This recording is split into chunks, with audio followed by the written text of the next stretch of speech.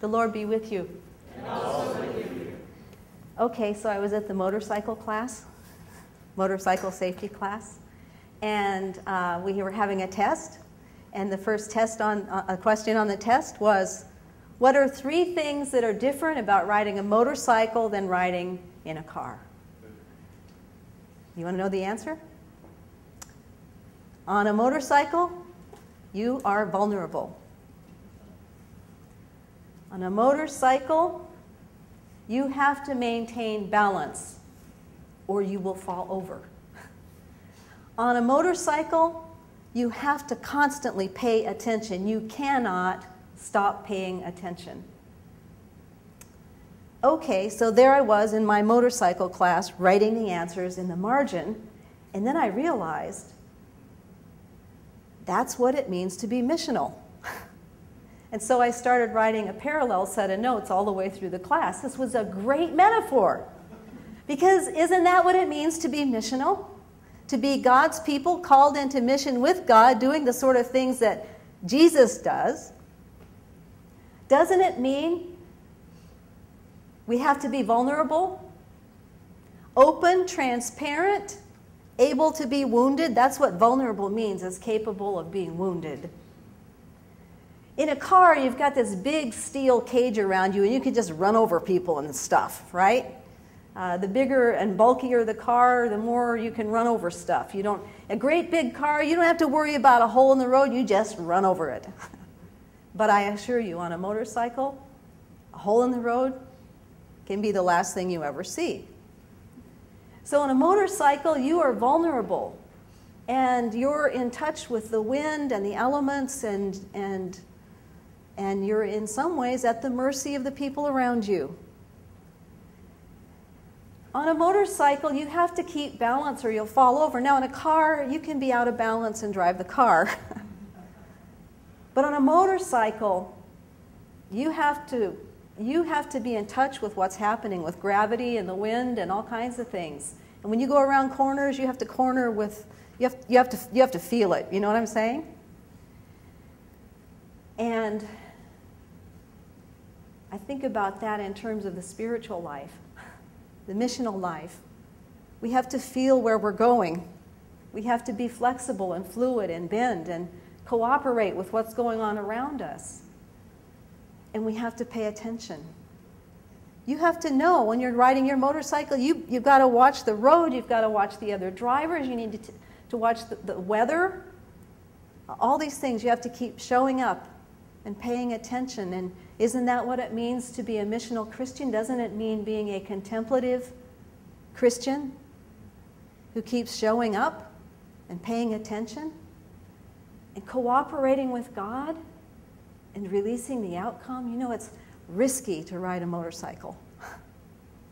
It's risky to be a missional Christian. You have to release the outcome. You're not in control. That's the toughest thing for us, to not be in control. And so I was sitting there in the motorcycle class, and I'm looking at the list of the 3 things, and you know what came to mind is this scripture that we just read. That God has not called the mighty and the powerful and the big that can run over everything in order to do God's deep work in the world. The way of God always has been and always will be to choose that which is small, that which is weak, that which is considered so insignificant as to be nothing in the eyes of the world's economy with the powers. Am I making sense? It is always the way of God to do God's work that way. But we have become deceived. And we think the way of God is mega, supersize, muscle up, command.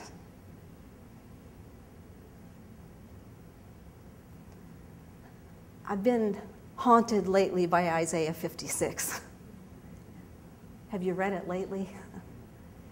There's a strange promise in Isaiah 56 that doesn't make a whole lot of sense to our modern ears, so just bear with me while I climb into Isaiah 56 with us. Isaiah 56 is a promise of God to all the people who are nothing.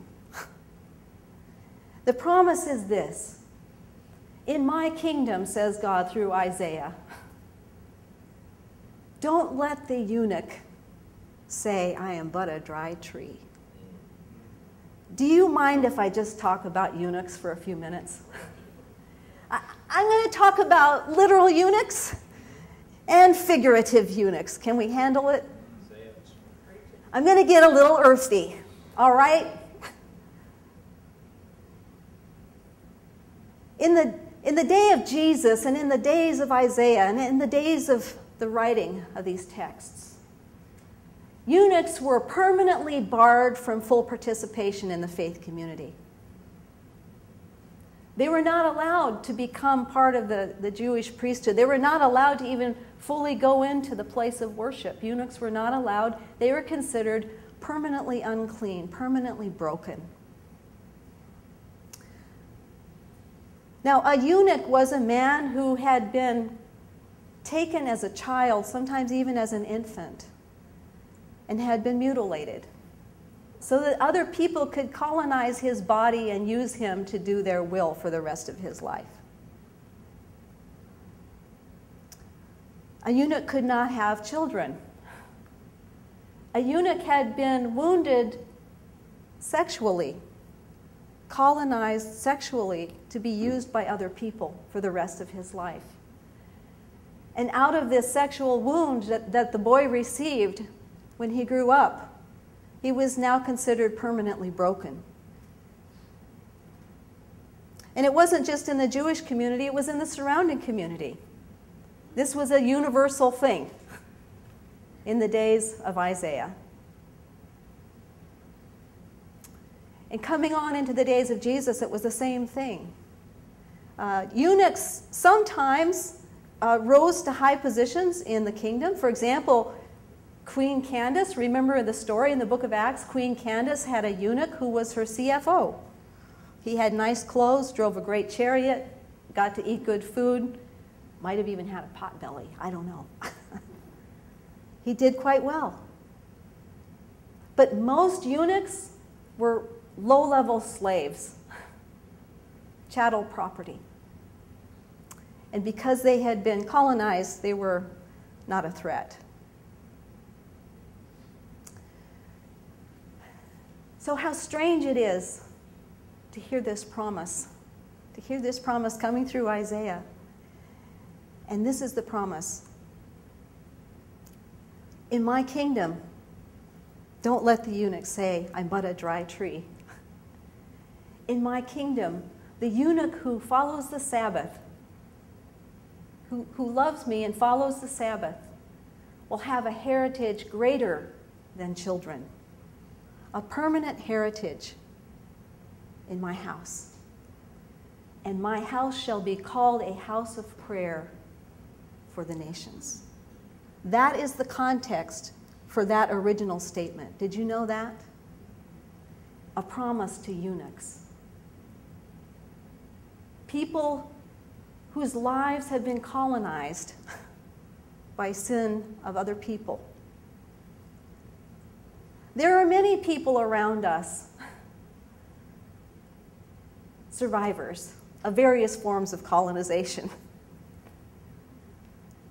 Many people around us whose lives were hurt early on in life. And out of those original wounds, I believe that sin emerges out of original wounds. I don't believe that a baby is born and is guilty. If you believe that, let's talk afterwards, okay? I do not believe a baby is born guilty. I believe babies are born into a broken world where there are serpents that lie and promise one thing and deliver another. And I believe it's inevitable that a serpent will deceive us. And out of that deception, out of being sinned against, deceived, wounded, exploited, inevitably we become sinful out of our coping and responding to this event that has happened. Am I making sense? And so I see the promise to the eunuch as not being just for eunuchs, although it is for eunuchs. And that is in itself should blow our minds. But it's for all for whom a eunuch is a type.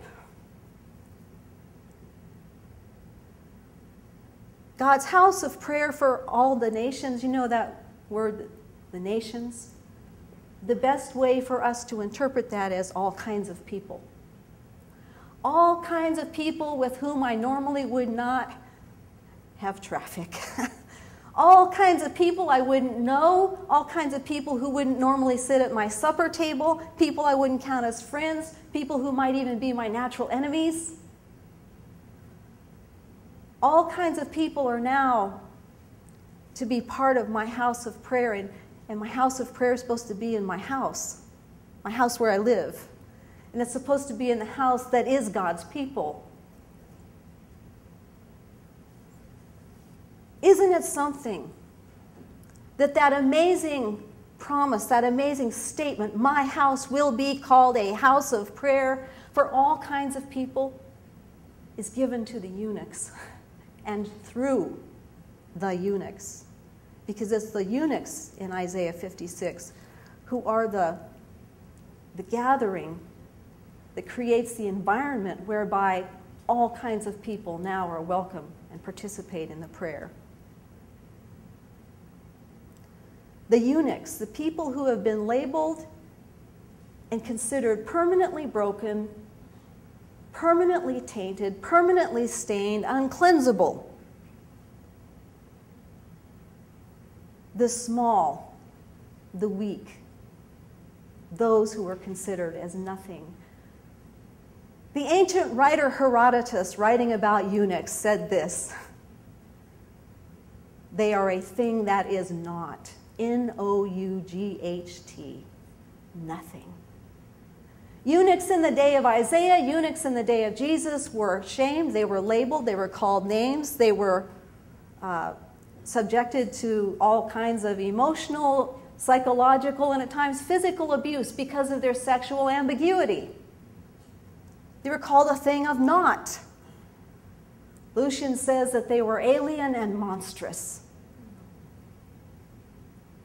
Just like today, people who have any kind of ambiguity. Because we really like people to fit in our slots, don't we? And anybody who's other is a threat. And isn't this what this text is talking about?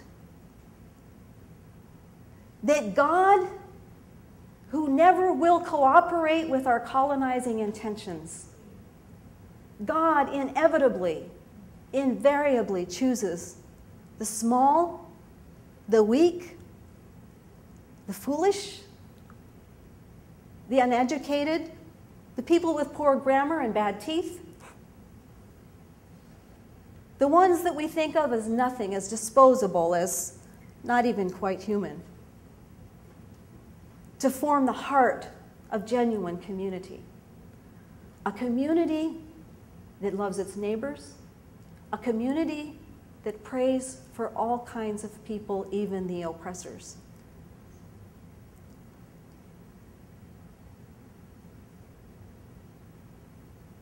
The small, the weak, those who seem to be nothing, are vulnerable, transparent, understand the need for balance, being grounded spiritually while moving along, leaning, fluid, flexible, going,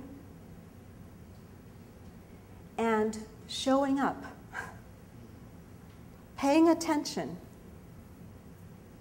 cooperating with God, and of course, releasing the outcome. May God give us the courage to do this. Amen.